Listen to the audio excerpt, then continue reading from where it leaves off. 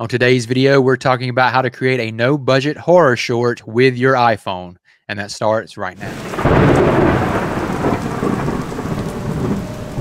Hello everyone, Ryan Camp here. Thank you so much for joining me today.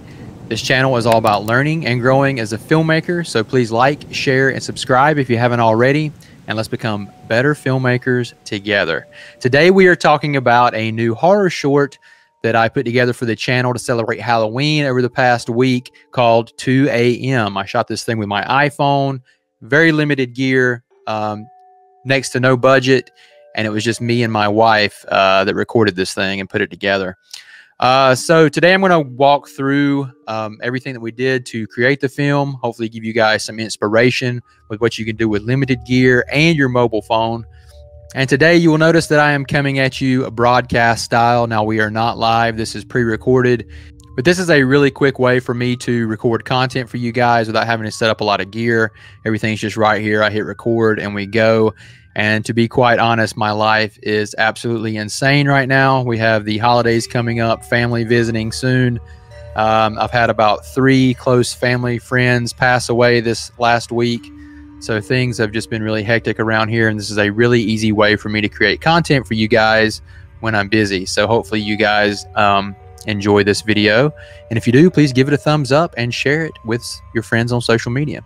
So let's get started with the basics. 2 a.m. is a horror short that I put together with just me and my wife, some limited gear, basically no budget, and we put it together in about a couple of days to help celebrate the Halloween season. Many of you may know that I am currently shooting a black and white film noir style film called The Trinity. It's currently in production. It's been taking up a lot of my time. It's probably the most ambitious thing I've ever done for sure here on the channel. Lots of set design, lots of costumes, lots of dialogue. So it's been a little bit of a challenge getting everything right. It's going to have lots of VFX too. So I had to push back the release date for that, and we decided to release this short little horror film in the meantime, just as something fun to do for the channel. The idea for this short film actually came from one night we have a driveway alarm, and one night I was awoken in the middle of the night around close to 2 a.m. By a group of deer wandering through the yard. And I don't know if you've ever been woken up abruptly in the middle of the night. Most of you probably have. But it's just one of the most terrifying, unsettling things because you're so vulnerable while you're laying in bed, and just, you know, strange sounds, abrupt sounds that wake you up in the middle of the night. It's just really terrifying. So I started to think about an idea for a short film about someone who was awoken in the middle of the night by something loud or something unsettling.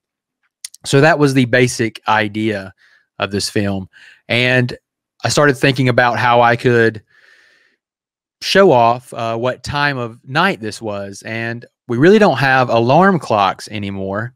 And I remembered when I was young, we had these retro looking alarm clocks. Just about everybody had one. I actually have it right here. So I started looking around on eBay for a retro alarm clock like this so I could show the audience what time of the night this was without using like a cell phone or something.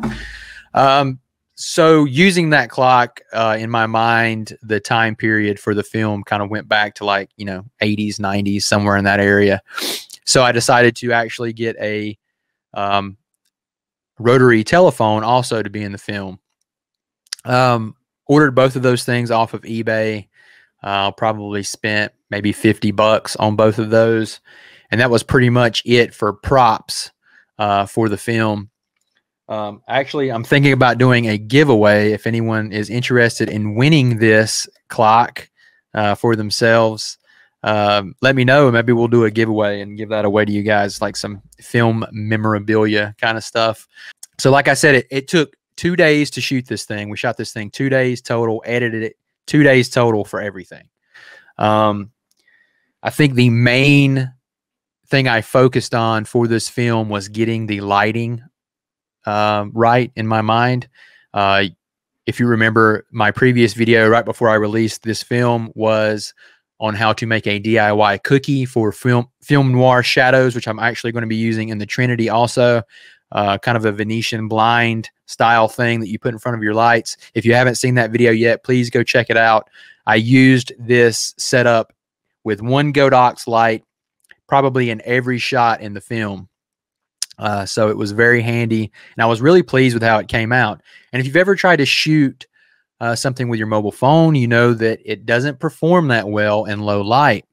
So getting the light right was quite a challenge. I had to use a lot more light than I really wanted to, almost to the point where I was blowing out my shots and then, you know, dialing it down almost to the point to where, you know, it's just a little bit overexposed, but not quite. I got it right there to the edge. Otherwise, I was getting a lot of noise in my shots, and I still had a little bit of color banding and noise in some of the shots. If I had more time to go back and reshoot some stuff, I probably would have. But overall, I'm pretty happy with how it looked, and I thought that the DIY cookie that I use in a lot of the shots actually performed very well. I was really pleased with how a lot of those shadows turned out in the shots, and I think that's probably the standout aspect of this film, actually. So after I purchased my clock and the phone, I knew I had my set pieces for the film, so to speak. I started writing down the shot list. The story is really bare bones. You know, a couple gets awoken in the middle of the night by the loud phone ringing. If you grew up in a time where these kinds of rotary phones or, you know, just landline phones were used, oh man, I hate the sound of these things. Every time a phone would ring, it would just grate my nerves. And I'm so glad that we have cell phones now that we can put on silent and we don't have to hear the phone ringing, because I really hate that sound. So I thought that was a really scary sound to wake up to. And speaking of sound, I know that if you watch a lot of my content, you see that a lot of my videos, I'm pushing epidemic sound, and I'm not just blowing smoke. Epidemic sound is one of the greatest tools that I've ever used as a video or content creator or filmmaker. I probably used about 100 sound effects from Epidemic Sound in this short film. Their library of sound effects is just incredible. Footsteps, low drones, you know, horror music, anything you could possibly think of, bumping into a wall, a thud, creaking stairs, the rotary phone sound, crickets.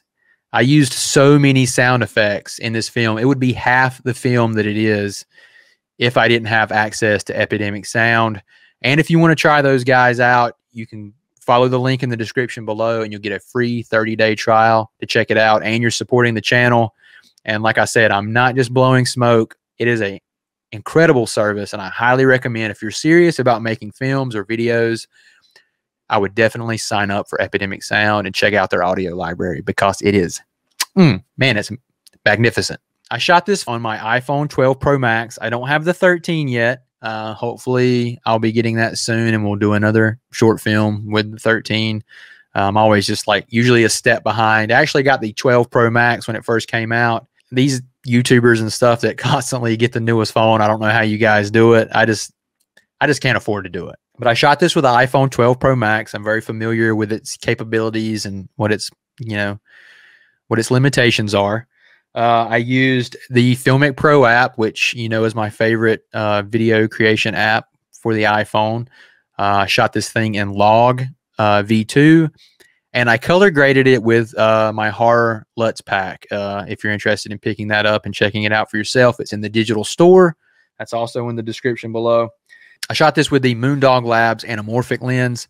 I absolutely adore this lens. I think it's, you know, it's probably one of the, it's one of the best lenses you can get for your iPhone. It has the bayonet mount. I mounted it on my, it actually works with my Moment case that I have on my phone. I used a Ulanzi phone cage to rig everything, put my mic on there. I used a Rode Video Mic Pro on top of the rig.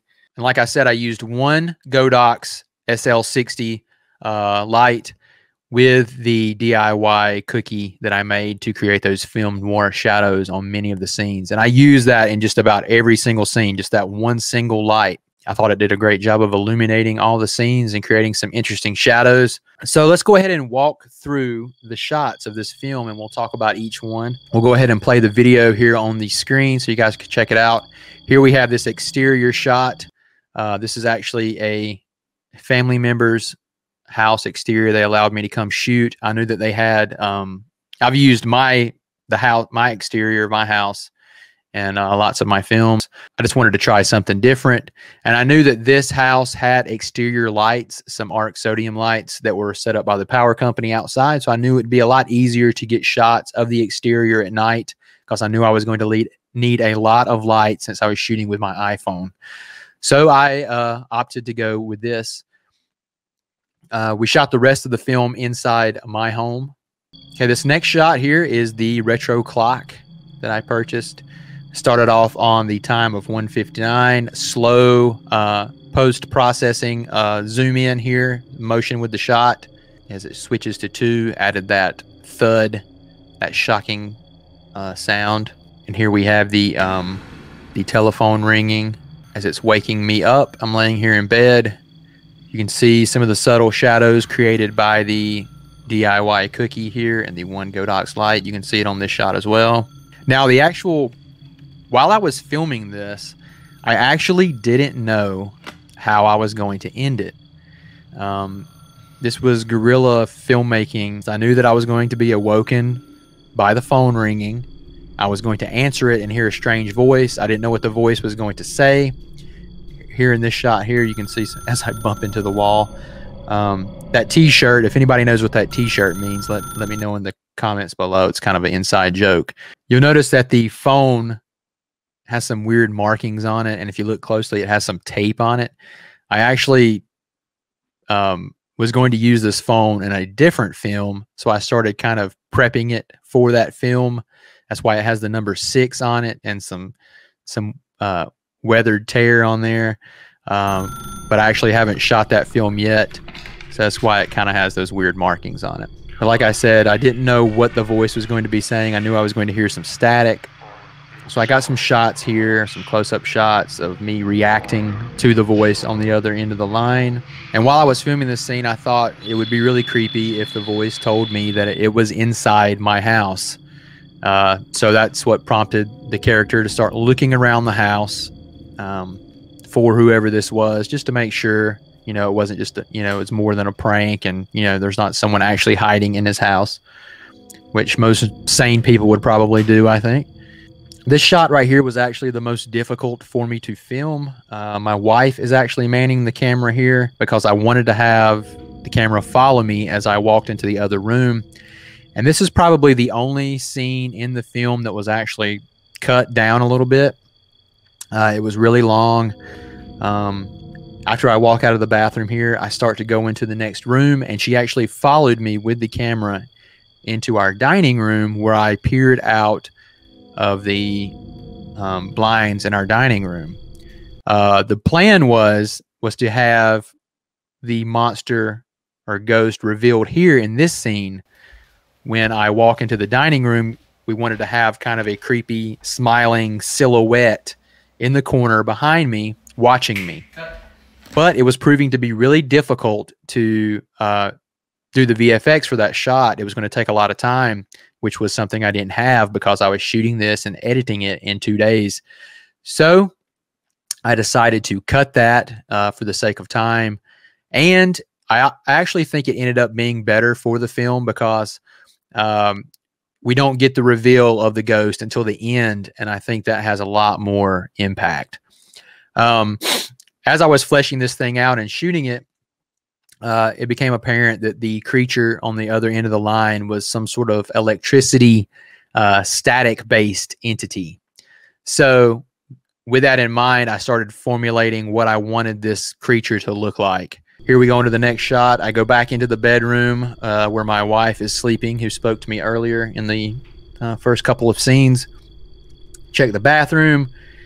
And then here I am looking, getting ready to get into the bed, and I hear that static again, if you listen really closely, coming from under the bed. I really like this shot. I like the sound of the wind as I'm looking under there. It kind of makes it seem like I'm peering into some other place. The final 2 shots of the film here, this shot where I'm getting in bed, the way I had to pull this off is, if you notice a little dip in quality here with the focus, I had to zoom in really close on my face. I had to go ahead and get my wife, who was wearing a full body black morph suit. She's wearing that. She's sitting up in the bed beside of me. But I had to go ahead and get that entire shot, her in the shot and me in the shot, if that makes sense. And I zoomed in really close on my face. That way, when the reveal came, I could go ahead and just, in post-production, zoom the camera over to her face really quick for that shocking reveal at the end. Since both of us were going to be in the shot, I didn't really want to have to do any extra VFX. I wanted it to be as practical as possible because I knew I was going to have to do VFX on her face, and I did not know how long that was going to take. So I wanted to make it as easy on myself as possible. So I got both of us in the shot, and then in post-production, zoomed in closely on my face. So when the reveal happens, I could just whip the camera using some position and keyframes. I really like this last shot here of my wife as she's standing in the doorway with the silhouette. I thought that turned out really great as I realized there's something beside of me. And then we have the shocking conclusion as he realizes he's sitting in bed with some sort of demon from another dimension. This was the first time that I've ever tried a jump scare like this. I usually don't like jump scares that much. I like to create a feeling of tension and mood in my films, just unsettling feelings. That's how I usually prefer my horror. Almost like your soul's been stripped from your body and wrung out. That's what I like to go for when I go for horror. Not normally jump scares, but I figured this time I would try my hand at something different. Yeah, I've had a lot of people tell me that they thought it was effective, so that's good to hear.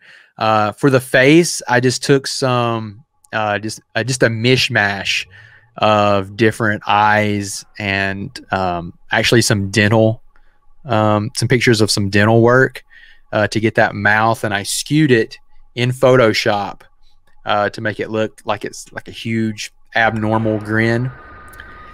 And then I put it on my timeline in the correct space, had to do a little keyframe magic to get it to move with the camera. So it ended up in the right spot. Then I used turbulent displace on the face to kind of make it morph and move around a little bit after we see it. It's just on the screen for a very short period of time, but you know. And then for the eyes, I cut out the eyes with a mask, and behind them I put some broadcast static from a television behind that. It's really hard to see, but I think it just added just enough to give it that, you know, more of a realistic look, because, you know, when you're just dealing with images, you want to give them a little bit of life so they're not so static, no pun intended. And then for the very final thing, you know, the camera flashes, I did all of that in post-production, the bright lights. The horror sets in for our main character that something has happened and he's being either attacked or, you know, we don't know what happens. But the bright flashing, I did that in post-production as well. That is not practical. I just, you know, increased the exposure for a couple of keyframes and brightened the scene up. And that's pretty much it, guys. That is 2 a.m. Shot it, just me and my wife, 2 days to shoot and edit before Halloween. The story was inspired by me being awoken late at night, and then further inspired by a retro clock, which I purchased on eBay. Shot it with my iPhone 12 Pro Max, the Moondog Labs anamorphic lens, the Ulanzi phone cage, one Godox SL60 Lite, and my DIY cookie, which you can watch a video on to see how I created it and make one for yourself. If you like the way the lighting looked in this film, it will help you achieve that look. And big special thanks to Epidemic Sound and Filmic Pro for providing me the tools to take this thing to the next level. And a big special thanks to you guys, man. You guys are awesome. Thank you for everyone that tuned in to the live premiere. If you haven't seen the film yet, please go watch it over and over again and share it with your friends on social media. Now, this video will be going up early for our channel members. Special thanks to our newest channel members, David Coles, Clive Bishop, and Paul Kane, who has been a member for 8 months. Thank you guys so much for your support. I really appreciate it. If you're interested in becoming a channel member so you can watch videos like this a little bit earlier than everyone else and get access to exclusive discounts and content, please just click the join button at the channel header and find out how you can become a channel member yourself. I hope you guys enjoyed this video, and I hope it inspired you, and I hope that you learned a little something. I know that I learned something creating it. It was a lot of firsts for me in a lot of ways. Thank you guys so much for coming along on this filmmaking journey with me. I am Ryan, and I will see you on the next video. Bye-bye.